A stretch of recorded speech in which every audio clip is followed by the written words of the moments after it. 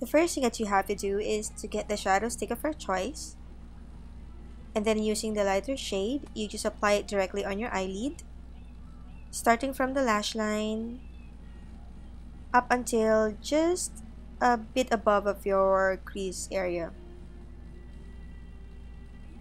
As you can see, I didn't use any primer for this tutorial, but I actually wish that I did, because it would really help in making the colors pop up more. These shadow sticks are really easy to use, they're easy to apply, they are creamy, and you could just use your fingers instead of a brush in blending and getting rid of the harsh lines.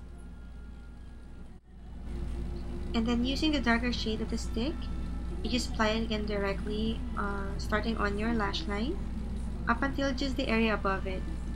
It's like lining your eyes with a thicker eyeliner.